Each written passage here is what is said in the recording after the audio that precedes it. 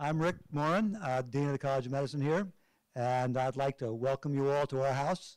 I'm really pleased to say our absolutely packed house tonight. It's wonderful to see the turnout of the university and the community for this event.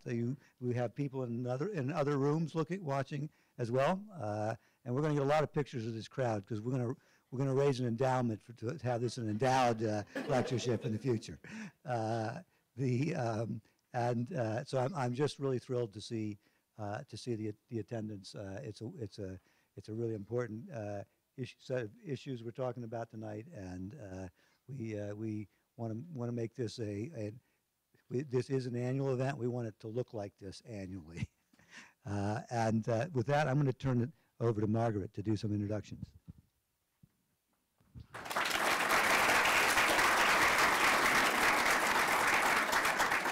Good evening, everyone, and thank you. Wow, thank you all. We are a little overwhelmed, Tiffany, you would say, but we really appreciate you turning out for the 5th annual MLK Health Equity Lecture. We're pleased tonight to have Professor Dorothy Roberts as our guest speaker for this lecture. The MLK Lecture was actually created in 2014 with the help of Dean Morin, and we really, our vision for this lecture is to really engage our community and inspire us into campus dialogue and really talking about community engagement and civic education around topics of race and how it relates to health disparities. So with the help of Dean Morin, we've been able to grow this lecture incredibly. This is our largest crowd by far to date, and we hope it will continue. Dorothy Roberts is a JD. She is the 14th Penn Integrates Knowledge Professor at the University of Pennsylvania. She also holds the inaugural Raymond Pace and Sadie Tanner Marshall Alexander Chair. She is the founding Director of Penn Program on Race, Science, and Society in the Center of Africana Studies. She is the author of more than 100 scholarly articles and book chapters, and actually at the end of the talk she will be doing a book signing featuring three of her books: Shadow Bonds, Killing the Black Body, and How Science and Politics and Big Business Recreate Race in the 21st Century. She serves on the board of directors of the American Academy of Political Science, Political and Social Science, and she has been supported by the American Council of Learned Societies, the National Science Foundation, the Robert Wood Johnson Foundation, Harvard Program on Ethics and Professions, and Stanford Center for Comparative Studies in Race and Ethnicity. She also has done a TED Med Talk in 2015 entitled The Problem with Race-Based Medicine, and I would encourage all of you to actually take a look at that, and it's had over 1 million views. So it is my distinct pleasure to really welcome Professor Roberts to our UVM community here this evening. So welcome, Dorothy.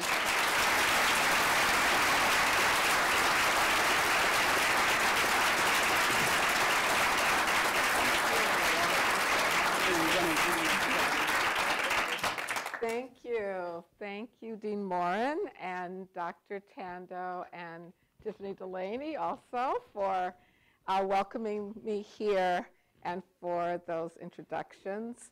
I'm really pleased that so many people came to hear this talk, and I hope it does get you some funding for the program. Anything I can do to help. So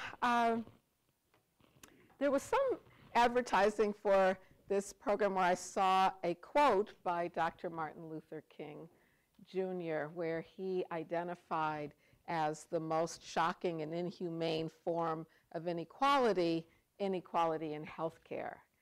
And I believe Dr. King was probably talking about the huge, shameful racial gaps in health in the United States.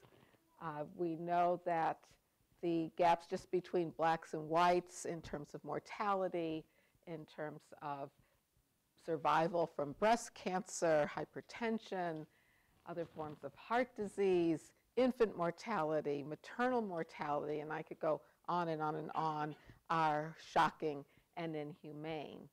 I think Dr. King may also have been talking about the way in which healthcare shows who is valued in society, who has access to healthcare, who lives and dies, whose life is made harder because of lack of access to healthcare, tells us something about the society as well as the people who are suffering from various illnesses and poor health.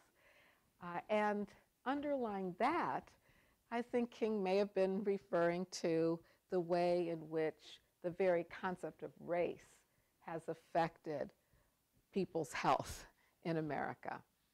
And that's what I want to focus on in my talk today. Skip that. So let me begin with one of those shocking and inhumane disparities in health. In 2007, Dr. Steve Whitman appeared in this story in Chicago Magazine about the higher breast cancer death rate among black women in Chicago compared to white women in Chicago. What he and his team of researchers found was that even though in Chicago black women are slightly less likely to get breast cancer, they're twice as likely as white women to die from breast cancer. And just as shocking was another finding that's displayed in the chart he's holding here. And that was that in 1980, black and white women in Chicago died from breast cancer at exactly the same rate. And then what happened was the gap emerged around 2000 or so, or 25 years later, the death rate for black women was twice as much as white women. But not because black women's health got worse. Their death rate stayed the same over those 25 years. What happened was white women's survival doubled, or their death rate was cut in half. And Dr. Whitman said to me when I interviewed him, that shows that there were great advances in breast cancer detection and treatment over those 20 years, and black women got absolutely no advantage from it. That was his interpretation. Now, these disparities in health continue to be at the forefront of scientific and policy debates in the United States. As we speak, Congress is debating whether or not to cut Medicaid and other services to the poor, medical services to the poor, and whether to allow states to add work requirements to Medicaid. Should we take the position that health care is a human right, or is it a privilege for the wealthy? And if you can't afford it, it's all right for the government to put restrictions to make it harder for you to get it. Actually, the Trump administration has allowed states, Kentucky has already applied for the work requirement, and the Trump administration has gone ahead without Congress deciding whether or not to do it, to allow states to put those restrictions on. In the scientific community, there continues to be a debate about why there are these persistent racial gaps in health, with some people arguing or looking for some innate predisposition to disease that explains it, racial differences in predisposition to disease, or whether these gaps are caused by different social conditions. And the idea, despite evidence like this, that it's most likely that gaps in health come from social conditions and not from innate differences, there is still embedded in a lot of scientific research on health and in the practice of medicine itself, the notion that people of different races have different predispositions to disease because of their race, and that explains the gaps. In fact, the idea that human beings are divided into separate races, and that's what explains differences in their health, biological predispositions, is embedded in medical practice. Let me point out just one example that when I saw this, I was shocked. I couldn't believe that this was part of medical practice. This is the results of a blood test, and one of the most important parts of the blood test is the glomerular filtration rate, which is an important indicator of kidney function. And doctors use this to determine whether or not a patient is at risk of kidney failure and needs to get some follow-up. And you'll see here, I think probably the doctors in the room might have seen this lots of times, that the results come out with one number, one estimate for non-African Americans and another estimate for African American patients, just automatically. Doesn't matter what the African American patient is like, anything about them other than their race, or what the non-African American patients are like. All that matters is the racial identification of the patient. And then, I want to make it clear for those of you who don't practice medicine that this is not because there's some other concentration of this protein in the blood in African Americans, in this patient who happened to be African American, or less because it happened to be non-African American. It's the same patient. It's one patient. The patient has a particular concentration of a protein in the blood, but if the patient is black, it's read differently than if the patient is white.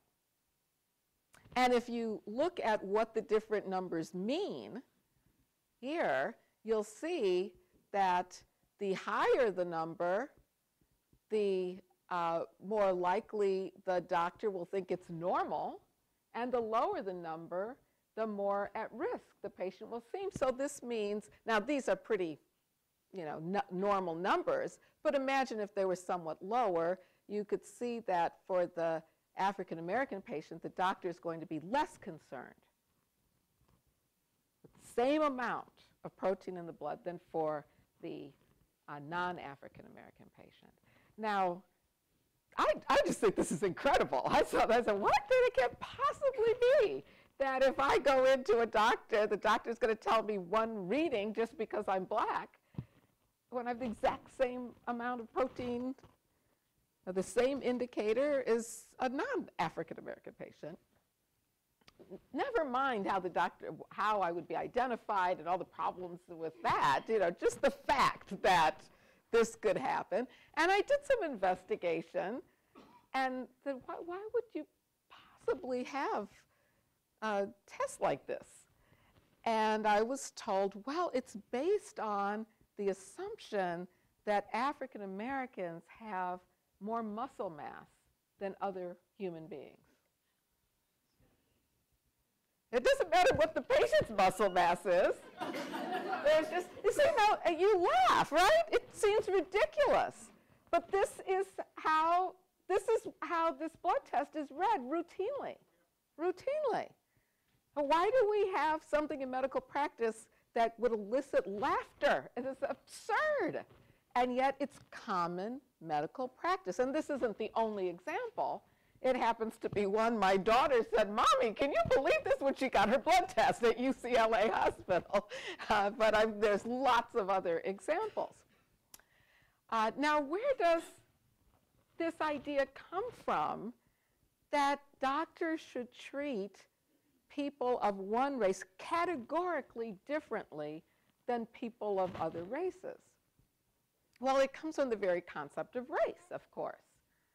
We have to go back to the idea that human beings are divided into these large groups where everybody within the group is supposed to have common characteristics that are different from people in other groups. And we call those groups races. And they're supposed to be biologically distinct from each other. Now, that is a concept that was invented. The very idea that human beings should be divided into 5 groups, let's say, that's made up. Why should we divide human beings into that number of groups? You could go to the continent of Africa and divide Africa up into 1,000 populations if you wanted to. So where did this come from? Well, historians of science have traced it to the late 16th century into the 17th century, really crystallized in the 19th century. But the idea was that in order to justify, for Europeans to justify going to other people's lands, conquering them, enslaving them, exterminating them, taking their property and their land, they had to invent first the concept that people were divided into races, with some of those races being less intelligent, less civilized, less attractive, less moral than they were. Especially when they decided that they wanted to enslave Africans who converted to Christianity. Then they had to explain, how are you going to enslave a human being who is a Christian? So then it became imperative to say, these are people who are a different type of human being. They're closer to animals than to us. And for political reasons, they divided all human beings into these categories and put them into a hierarchy with Europeans at the top and Africans at the bottom and other groups in between. And these were scientists, typologists, who were dividing up all of the universe, all living things and non-living things into different categories, and they included human beings into those typologies. And medicine became an important way of promoting this view, promoting the view that human beings were divided into biologically distinct races, because the idea that people of different races have different diseases and experience common diseases differently, it's a big, powerful way of supporting the idea that they're biologically distinct.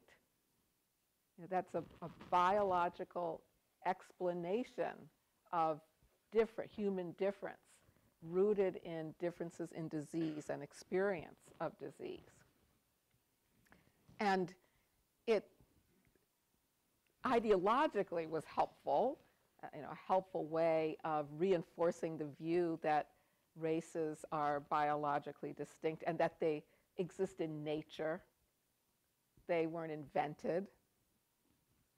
This is happening at a time when science is moving away from religious views of human creation, but they actually incorporate a very religious creationist view that either God created races this way or evolution created races this way. And it's the exact same concept, that human beings are naturally divided, that this apolitical view of how races occur, not from politics, but from nature. Thomas Jefferson held that view. He observed biological differences between the races, and then he used those observations to explain why black people could not participate as equals to white people in America. Even if they were emancipated, they would never be capable of participating in a democracy. And he justified this political view by referring to the biological distinctions that nature has made. Not slaveholders didn't make these distinctions. Nature made the distinctions.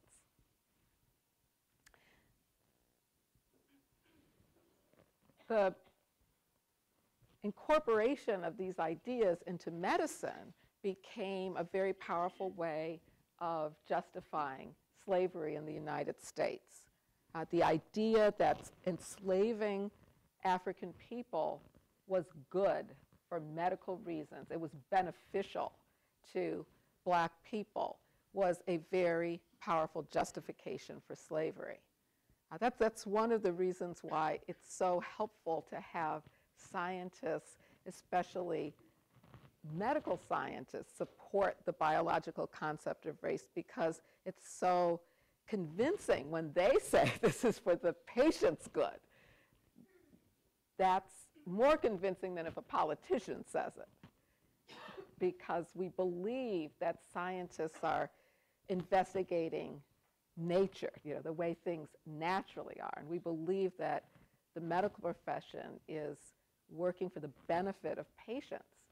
So we might be suspicious if a politician gave this explanation, but it works better when doctors give it. So Dr. Samuel Cartwright, who was educated, trained at the University of Pennsylvania, was a very compelling promoter of slavery, with his argument that slavery was good for black people's health.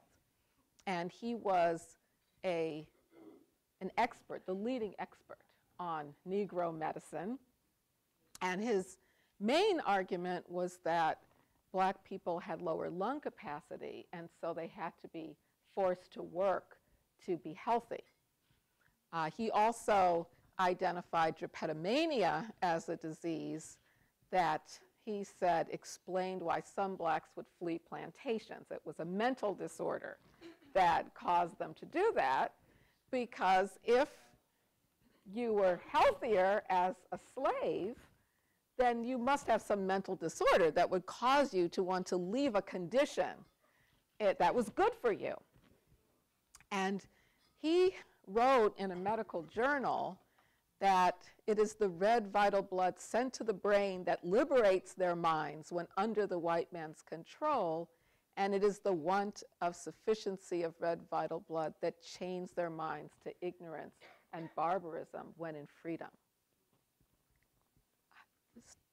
Look at how compelling that is, that you could argue that slavery equals freedom, and freedom equals barbarism and being chained to ignorance.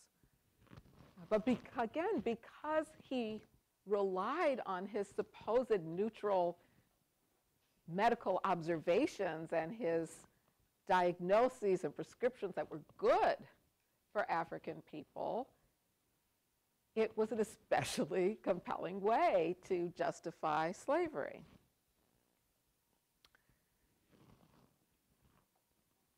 there was also an aspect of the connection between biological race and slavery that made black women especially vulnerable to experimentation and negative stereotypes about them.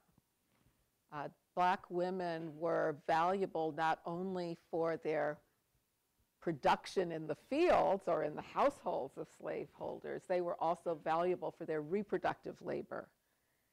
And so there was an effort to control their childbearing, and not only to control their childbearing, but to define the children of black women as black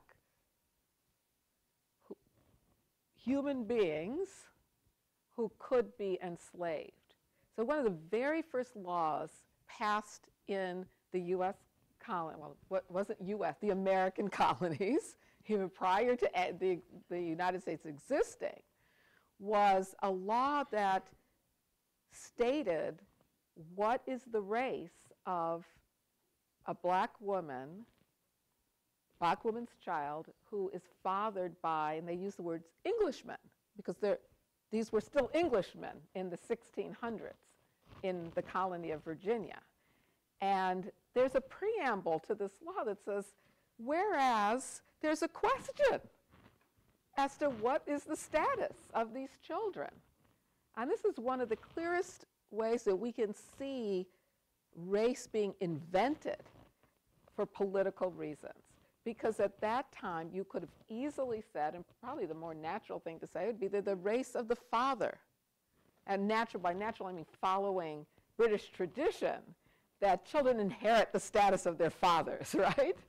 But if that were the case, then all these babies being born to black women, fathered by white slaveholders, would have been white. Now, of course, we could imagine that. Well, it's hard for some people to imagine it. Like, some people can't imagine that. They can't imagine that a child born to a black woman would be white. In fact, when that happens, I'm working on an article now with one of my grad students. When that happens, it makes headlines. Black mother gives birth to white baby. Have you seen these? It's almost like gives birth to alien. You know, it's like, that cannot possibly happen. I mean, why do we think that can't possibly happen? Only because of the way we've defined race in the United States, right? So it created, though, a idea about race that children inherit the race of black children, inherit the race of their mothers, that reproduction has produced the status of these children.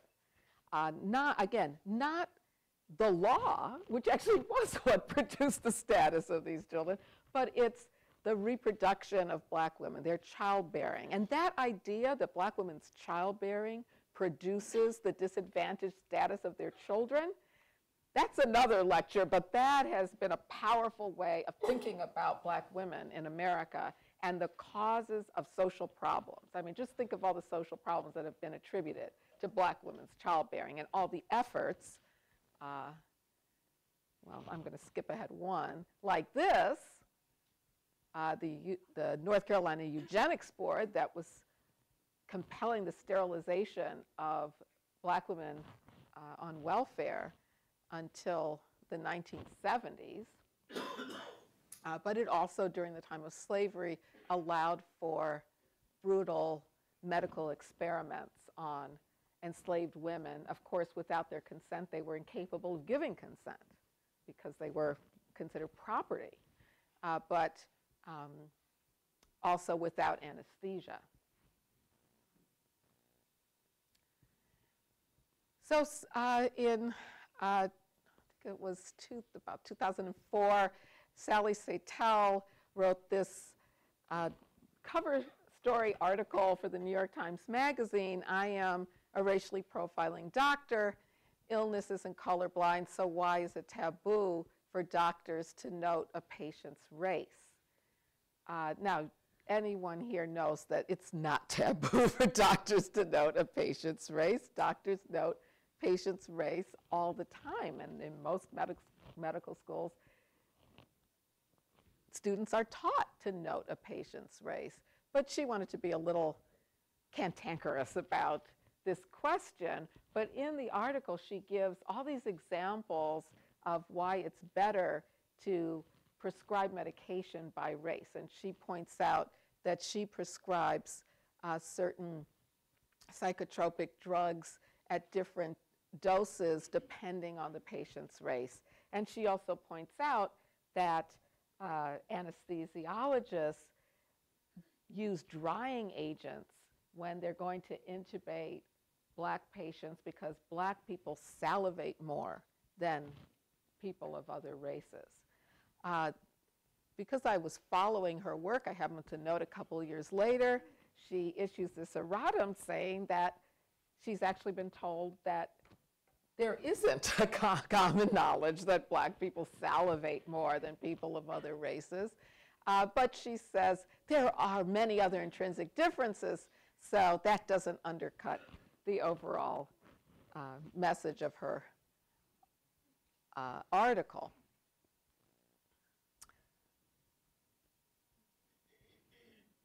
One of the ways, like glomerular filtration rate, that doctors use race is when it's embedded in the very technology that's used.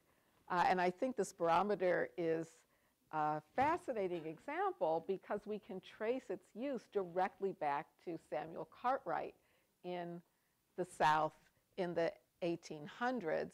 He did not invent it, but he helped to perfect it in order to incorporate racial differences in lung capacity. And there are still today some spirometers that have a button for race so that the machine spits out a reading that corrects for the patient's race. Again, incorporating categorically the idea that Black people as a race are different from all other human beings. Again, regardless of the patient's individual characteristics, the patient's symptoms, the patient's family history, the patient's complaints, the chest x-ray, all the things that might indicate to a doctor, that's overcome by this categorical treatment in this case. Another example of the problem with using race categorically in medicine is that sometimes it leads to a misdiagnosis. Richard Garcia wrote this well-known case now in pediatrics about a childhood friend of his who, when she was young, had multiple visits to the emergency room because of lung problems where the doctors could not figure out what was wrong with her and why she wasn't responding to treatment. And it was only when she was 8 and someone looked at her chest x-ray without knowing her race and said immediately, who's the kid with cystic fibrosis? And it was only then, after years of doctors examining her, that she was diagnosed with cystic fibrosis, because there was an assumption that she couldn't possibly have cystic fibrosis because that's a white disease and she's Black. Probably, to me, the most horrifying example of how race affects doctors' diagnoses and treatment in a harmful way is the undertreatment of Black people for pain. There have been, for a while, a number of studies that show that Black patients receive less pain medication than whites for the same injuries. This one by Clear Todd and others found that Blacks receive no pain medication for long bone fractures at twice the rate as white patients. And this team made an effort to look for injuries that we know are painful. So it would be hard for the doctor not to realize that the patient was in pain. And they also looked at the medical chart to see that these were patients who did say they were in pain, because there's also this idea that black people don't express their pain, that it's part of black culture coming out of slavery, I suppose, to be hardy and work hard and not, well, not necessarily work hard, because there's another stereotype that says black people don't work hard, but to put up a stone face and endure pain. I mean, that does come from slavery. The idea that Thomas Jefferson has this in his notes on the state of Virginia, that black people just don't feel pain. And so it's easier to oppress somebody who doesn't feel pain. There's also the stereotype that black people exaggerate their pain. And so I've heard from a number of nurses that they were told that if a black person expresses a certain amount of pain, you reduce it because they're probably exaggerating their pain. And so it could be that even though these patients expressed pain, the medical staff downgraded it, thinking that this person is just making it up. But those excuses don't really apply when you have little kids screaming in pain with appendicitis. And they haven't learned yet the stereotype that they're supposed to not express their pain. And we know they're diagnosed with appendicitis, so we know they're in pain. And they don't hide their pain. And this study looked at children in severe pain. And they were far less likely to be given opioid analgesia than white children. Now, this probably is based on the stereotype that black people are naturally predisposed to drug addiction. And therefore, you don't want to give a child addicting medication because they might, a black child, they're much more comfortable giving it to a white child. And just as an aside, there's good evidence that this stereotype that black people are predisposed to addiction and white people are somehow immune to addiction helped to create the opioid crisis, because the production of opioid painkillers was fueled in part by stereotypes that white people would not become addicted to it.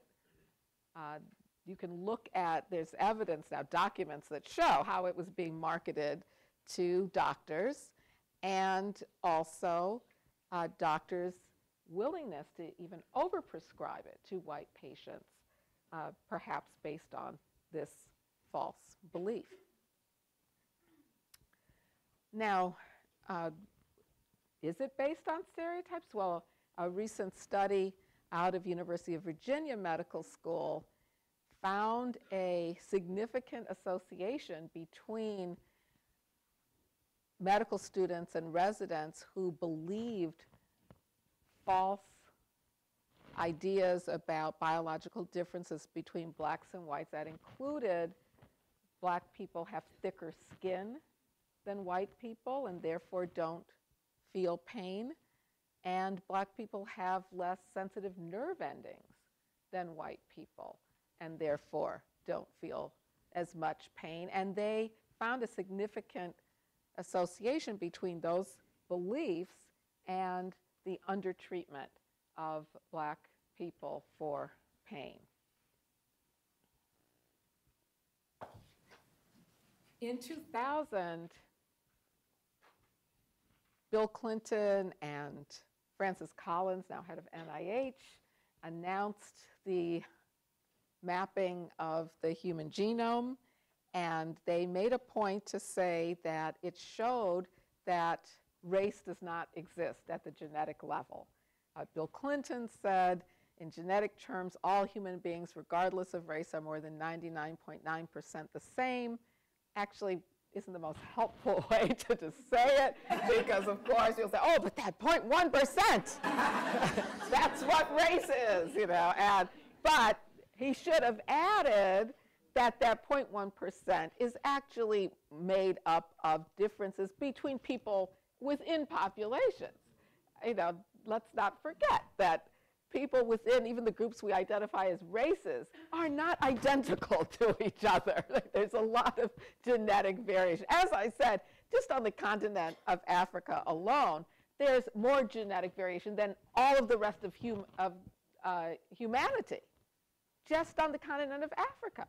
So this does not mean that the little bit of, you know, it's still lots of genes, is divided into race. No, it cannot be divided into racial boxes. And so many people thought, okay, here's the signal now to scientists, genomic scientists, biomedical researchers, people in the medical profession, to figure out another way to understand disease, understand health inequities, understand the best way to treat patients without relying on false concepts of biological race. But in fact, what happened was that many genomic scientists and biomedical researchers began looking for, using the data coming out of the Human Genome Project to do just the opposite, to look for genetic differences between human races. And Nicholas Wade, who wrote in the New York Times, was very fond of publishing articles about the latest study that showed that, yes, the human beings really are divided naturally into races, and this is how we are going to address racial gaps in health, by learning more about these genetic differences.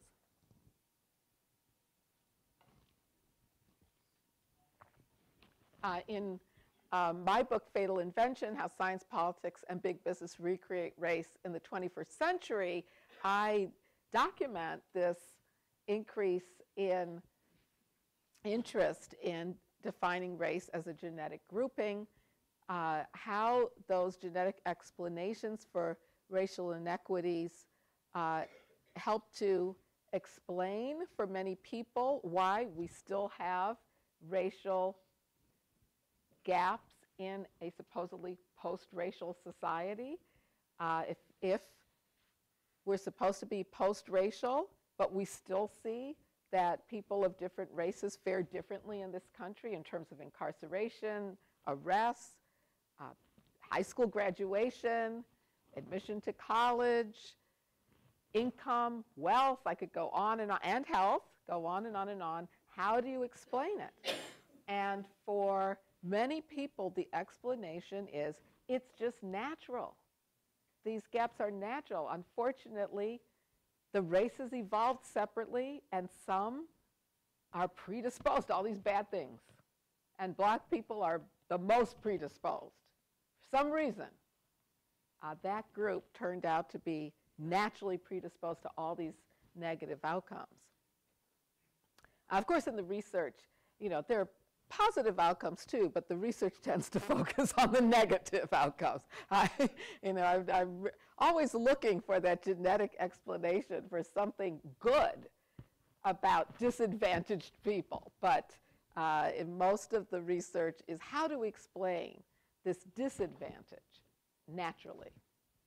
And then biotech and pharmaceutical companies are producing race-specific biological remedies for these supposedly naturally created problems that disadvantaged groups have.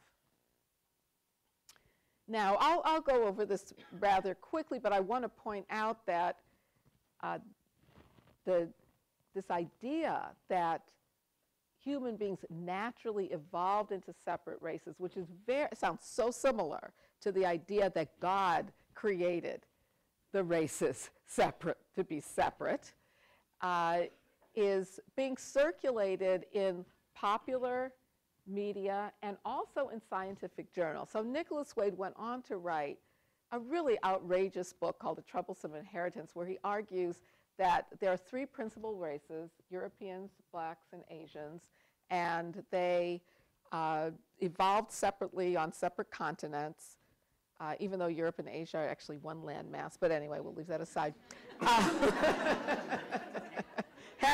And he says, ever since the first, though actually, I don't think the races are evolving separately even today, even if, you know, so there's lots of problems with this. But he argues in his book that the races evolved not only to be different physically, but also to have different values and therefore to create different institutions, and that white people are peaceful and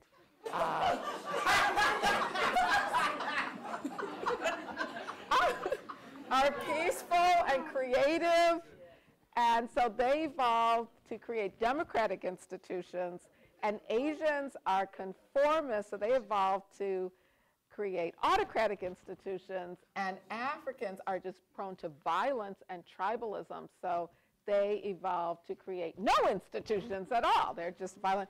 And you might say, well, what about slavery and colonialism and all of that? He said, well, actually, the Europeans tried to bring democracy to Africa, but the Africans, because they were so predisposed to violence, could not adapt to democracy. That's what he writes about. This book was a bestseller when it first came out. So you might say, oh, these ideas are outrageous, but this notion that races are populations that differ based in their genes due to evolutionary pressure is very common in scientific literature. Very common, because race is still used as a biological variable in lots and lots of scientific research. And usually the scientists don't even bother to define what they mean by race. But if they're pushed to say, well, what are you talking about? How do you identify these groups? How do you identify the participants, research participants, and to put into the different groups? Why have you said there's 3 groups or 4 groups or 5 groups? You know, why not 20? Why not 100? You ask them, and they'll come up with an explanation like this. It's just the way evolution created human beings into these divisions. And actually, this research study found that after the human genome was mapped, there was an increase. This is around, at first there was a little dip in, they're calling it racial realist, but that's biological concepts of race in scientific journals. Little dip, and then there was a skyrocketing of the use of race as a biological category in scientific research. Very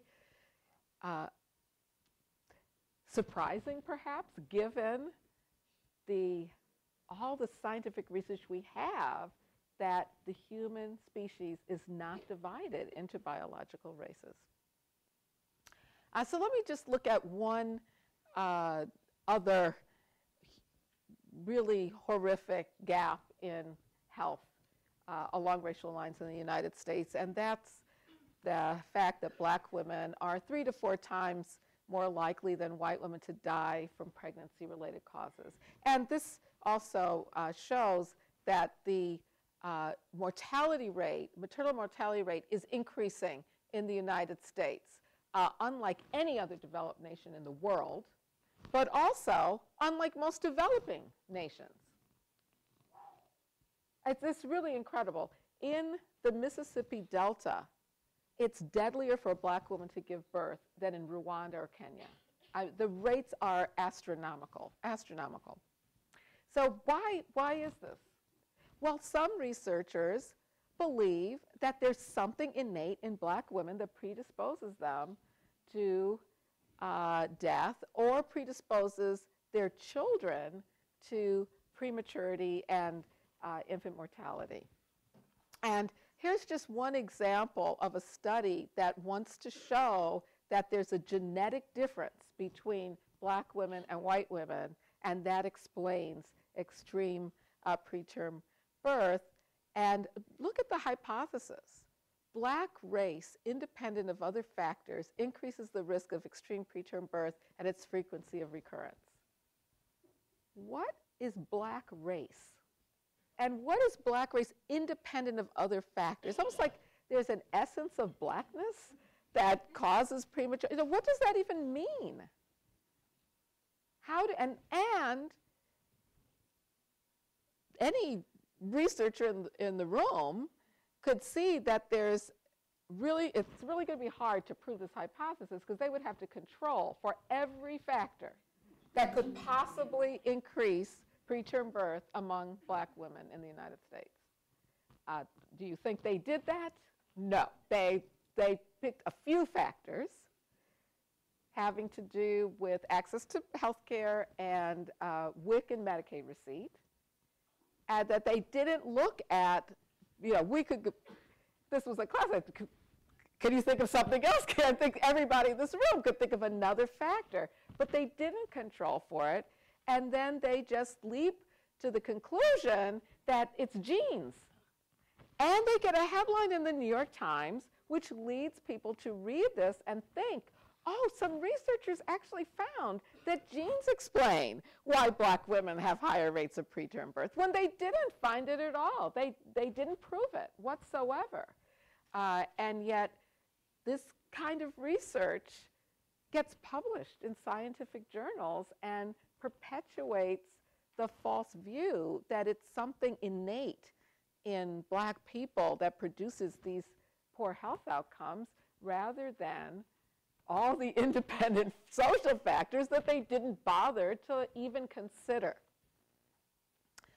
I've already mentioned some of the problems, but there's a confusion between genetic and socio-political categories.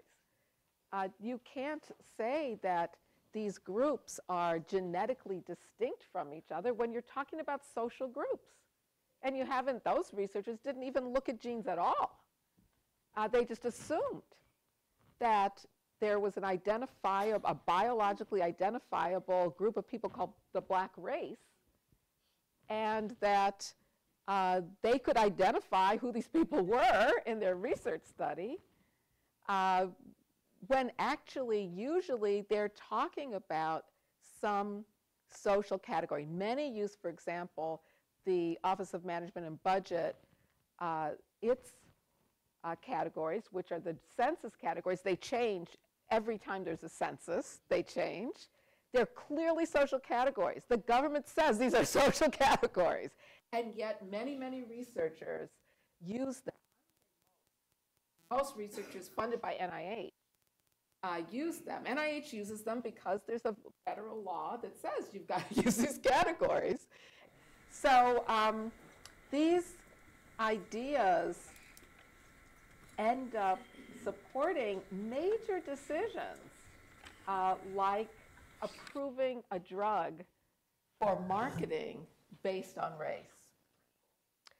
The FDA then, I think, added insult to injury by saying that this was a step toward the promise of personalized medicine, reinforcing the view that your race is your biological makeup, and that if doctors and pharmaceutical companies and biomedical researchers focus on race, they're moving toward more individualized treatment.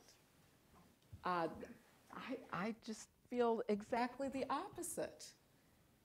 I feel that if you treat me based on my race, you're moving away from individualized treatment, because race is being used as a proxy for something else that's important about me. And I want you to look at what that is. If that's important to my health, look at that. If that's important to figuring out what illness I have or how to treat me, what medication to prescribe, look at that something else. Don't use race as a proxy for it. Look at what's important. And as I've shown, focusing on race can actually overwhelm those more important factors and end up with a misdiagnosis. So this is something that we've known for a long time. The idea that race is a biological category that causes gaps in health, racial gaps in health, W.E.B. Du Bois challenged that dominant view in 1899 when he wrote The Philadelphia Negro, and he challenged the view that most researchers had at that time, that the reason why emancipated African Americans' health was so bad was either because they were naturally incapable of adjusting to freedom, or that they had naturally defective bodies that made them susceptible to diseases like tuberculosis. And he pointed out that that claim is a claim about disadvantaged people, that it ignores the social conditions that create it and place it on internal features. And he says, with his great sense of humor perhaps, that it was the Irish were thought to also be doomed, naturally predisposed to consumption, but that's when they were unpopular. It brings in the politics of it as well.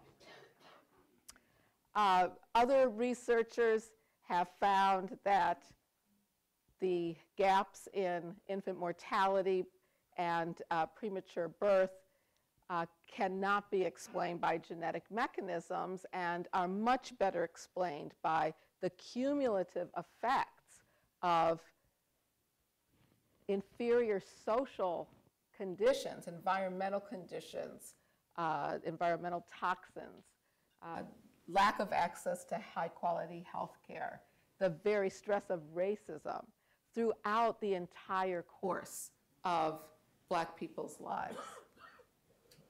And let's not forget inferior care. I usually focus on structural barriers to good health, but we also need to recognize, whether it's because of their poverty or because of racial stereotypes, that many Black people in this country get inferior care.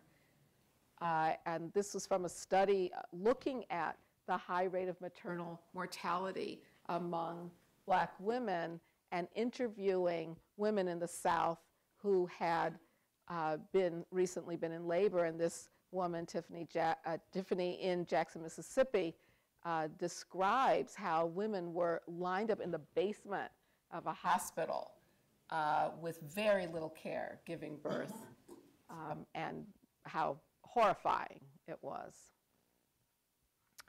Just in November, an op-ed piece in the New York Times really hit the nail on the head when it says, "We're sick of racism," literally, pointing out all the studies coming out now that are finding that the stress of experiencing racism has bad effects on people's health.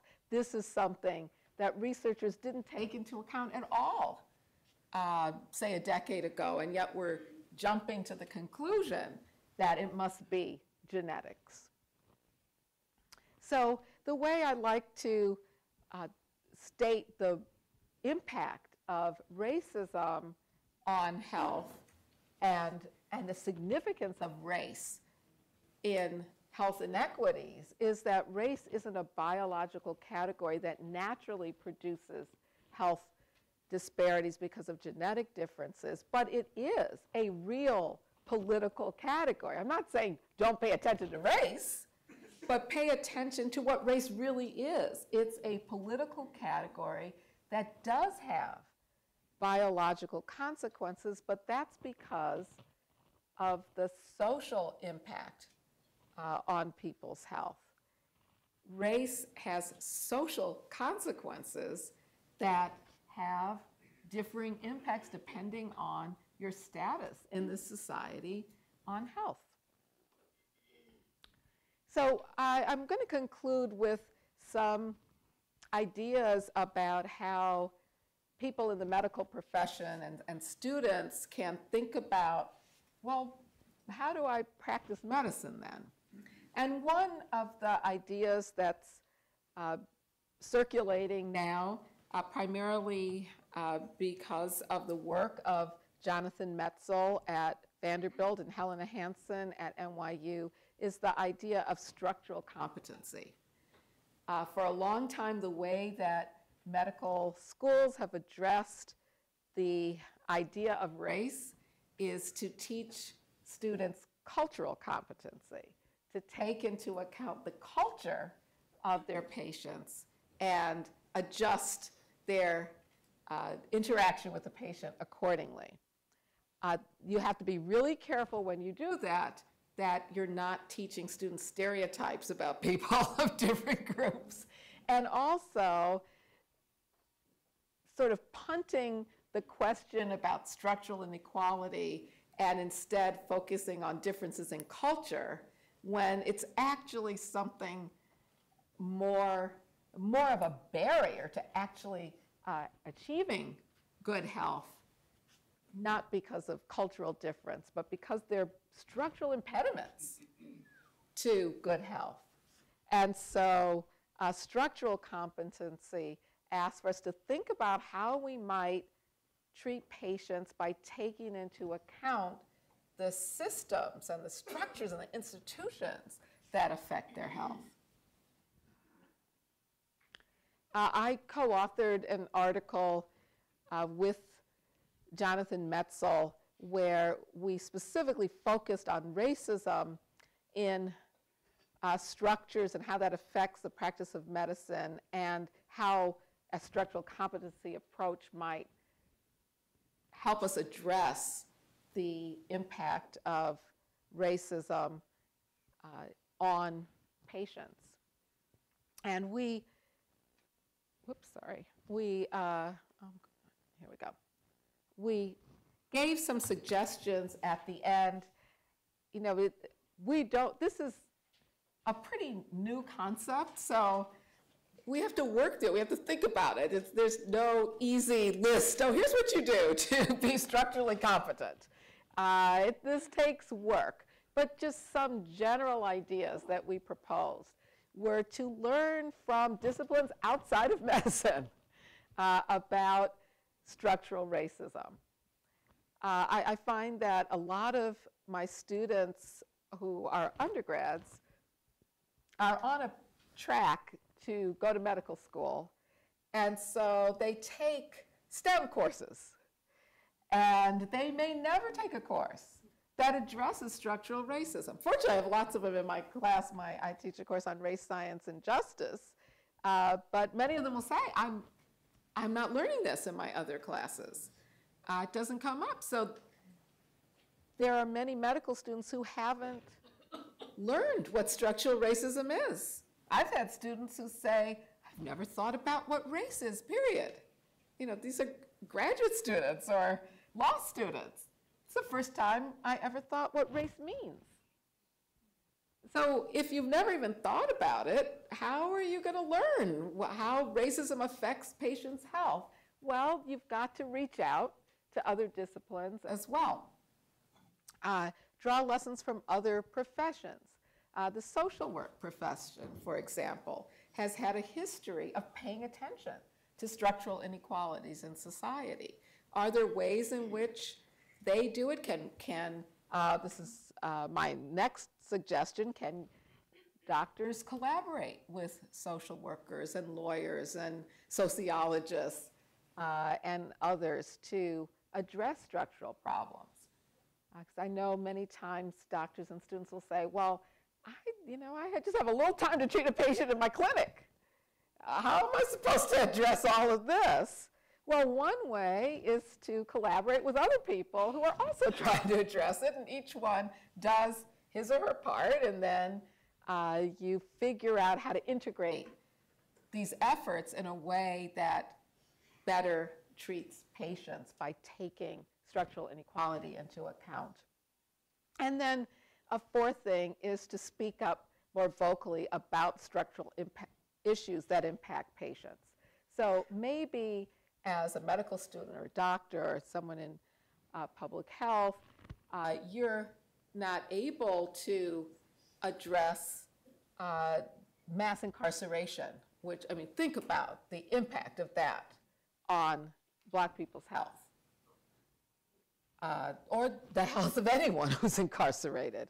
Just mass incarceration affecting health in the United States. We have the highest prison population of any place in the world and ever in the history of Western democracies.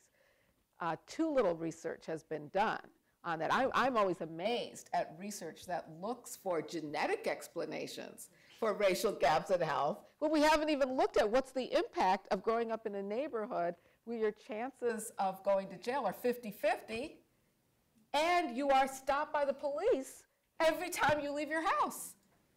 Yeah, that's traumatic. I'm sure many of us have. If you haven't been stopped by the police, you've had a siren come up behind you. It's traumatic, let alone being put in jail and not having money for, I could go on and on. Just think of the health implications. Okay, maybe as a doctor, you don't have the time or the know-how to address it, but you know what? You can support bail funds that are giving money to people to get out of jail. You can support a movement to end mass incarceration or even abolish prisons. You can certainly support universal health care. People will listen to doctors and medical students, right, and support universal health care. So there's lots of ways that even if you yourself can't directly change that aspect of a patient's life, you can work with others to change the structures and the systems. Doctors have money and authority and respect in this country, and their voices make a difference. So that's another way. And so I will just close on this note that we have known for a long, long time that people's social status affects their health. I mean, there's just so much evidence of that that's been proven for, W.E.B. Du Bois proved it in 1899. And there's been more and more evidence to show that. We know that countries that are more equal have the healthiest people. We know that. And so why do we persist in looking for biological genetic explanations for social inequality when we know how social inequality is produced? And so in whatever way we can, the best thing we can do to improve the health of people in the United States is to affirm our common humanity by ending the social inequities that actually divide us. And a more just society would be healthier for everybody, So thank you so much.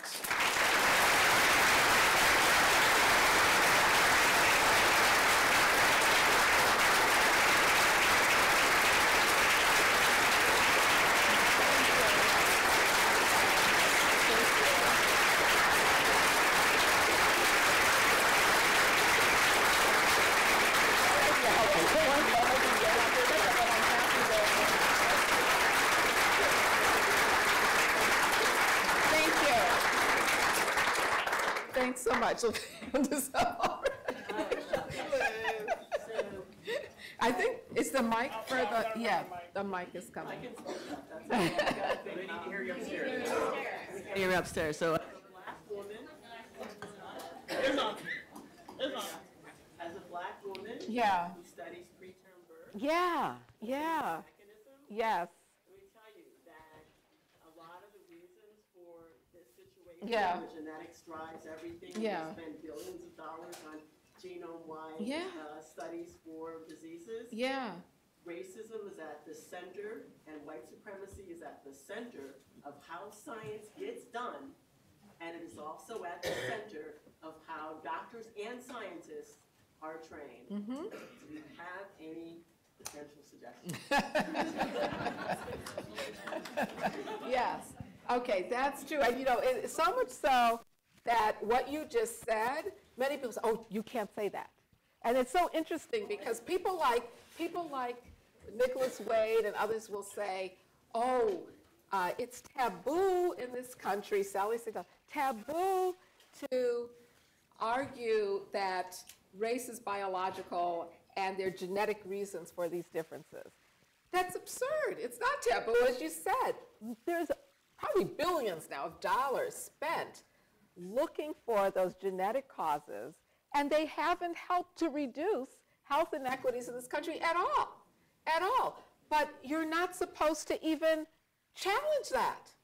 That's what's taboo, is to challenge that, to just say, basically, look, we can see how race and racism has traveled from the time of slavery to today, sometimes directly, and how it continues to influence medical practice and medical research. These basic concepts that have not been shaken, that people hold on to. So one aspect of it is, which is why I've written about lots of different things involving injustice, and recently, when I wrote my book, was the fundamental ideology behind it all is this idea that human beings are naturally divided into biological races, and that explains inequality. That fundamental idea that comes from 17th century still is so ingrained in US culture. I mean, it's global now, global, but let's focus on the US. It's so ingrained in US culture, the way children are raised, in what they're taught, what textbooks say, where research money is spent. And so one thing we have to do is to continue to challenge that basic concept. I find that many people are so shaken by the idea that race isn't natural, they can't wrap their heads around it. They don't know how to engage with other human beings without assuming that because of that person's race, they're naturally a certain way. They can't imagine how you could possibly practice medicine or do research into health inequities or just health period without dividing research subjects or patients by race. They don't want to even imagine it. And I think that many people have a deep, deep, deep investment in holding on to the idea that we can understand the world by dividing people into races. Many people don't want to face the reality that America is founded in racism and white supremacy, and it's built into every institution in this nation, and that people's health, whether they end up in jail or not, whether they graduate from college, whether they have a big bank account, whether they have an inheritance, all of that is affected by structural racism. It shakes people to the core to have to think otherwise. As I was working on my book, I thought, this is what it's like, I think, for someone who believes deeply in God to be told, stop believing in God. Yeah, they just can't do it. I couldn't do it, I'll admit. I believe in God. I could not believe in God. The idea bothers me. I mean, I think of anything else that, but I think a deep religious belief is the most akin, maybe even the belief in race is even deeper than that. Because people don't even want to convert from believing in race. So that's one thing. We have to start imagining what it would mean not to divide human beings by race. Now, having said that, we live in a world where human beings are divided by race. And it affects every aspect of our lives. So we also have to challenge the view that we shouldn't talk about race and racism. We shouldn't confront people about it. We shouldn't deal with it at all. We should pretend that either there's no racism or that if we talk about it, somehow it's going to expand. That clearly has not worked. And so we need more and more forums, and I mean forums spread across, from elementary school education to churches to higher education to the media, that grapples with this horror of continued structural racism in the United States and the devastation that it's causing. Just to confront that, the U.S. now, it stands out as a country that has astounding statistics, like the maternal mortality rate going up, like having the highest prison rate of any nation in history and now. The prison rate of black people in America, I'm talking about just the general prison, but the prison rate of black people in America, it's unbelievable. It's unbelievable, and whole communities are being excluded from society and harmed in horrible ways just because of race or because of poverty. So those are sort of the education, cultural kinds of things that are really important. And then more and more people have to be willing to speak out against it, to challenge it. People who are peer reviewing journals question hypotheses like the one I showed. People who are peer reviewing grants, research grants, question it. There is an apathy about the continuation of these false ideas in science and medicine. It's very strange. It's very strange because we're talking about people who dedicate their career to improving health or to advancing knowledge. And yet when it comes to race, they're willing to rely on what European type, Blumenbach, they're using the same typologies, the same ideas, even prior to that. This is pre-modern science. It really is. It's pre-Enlightenment. The Enlightenment took this idea that human beings were divided into these categories and incorporated it into the Enlightenment. And we're talking about, like really backward thinking that modern day scientists are using. And people are, there's an unwillingness to say anything among many people against scientists. I can understand why, because we are in a culture war against scientists. We've got an administration that is kicking scientists out of its agencies and is calling scientific facts false facts. So we're in an age where we have to support scientific investigation. But that doesn't mean that we should not criticize and call for an end of dangerous and backward ideas within science.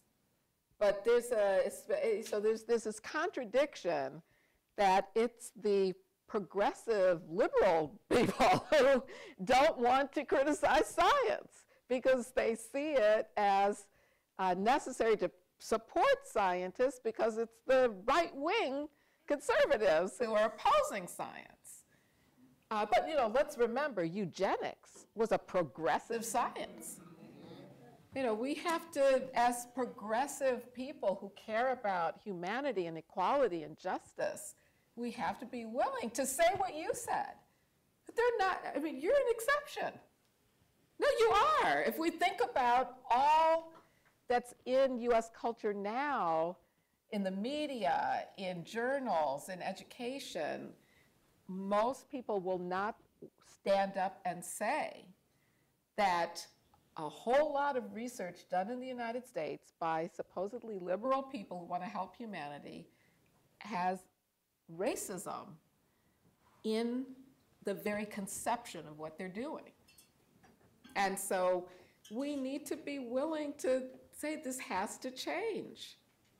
This has to change, and to cross certain boundaries, like disciplinary boundaries, to cross boundaries between the academy and communities, so that people who are willing to stand up and challenge racism in all its forms, even if it's in a liberal institution, people who are willing to do that come together to make a change. But if we're afraid, if we're afraid to do it, we're in big trouble, because the people who are willing to come out and say there's a superior white race, they're more vocal than ever before. They're more vocal than ever before, and guess what? Go on there, if you want to look at their websites. They're citing the very kinds of scientific studies I've been talking about. So who's going to stand up to criticize and change this notion of biological race? So that's another, I know I'm talking sort of generally, but all of these pieces are necessary in order to make a change.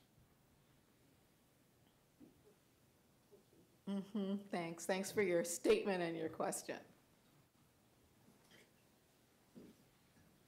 Well, it's 7, a little after 7, and we do have a book signing that will happen all. Oh, okay, outside. okay, that's I want right. to thank everybody. Yeah, thank you. Thank you much.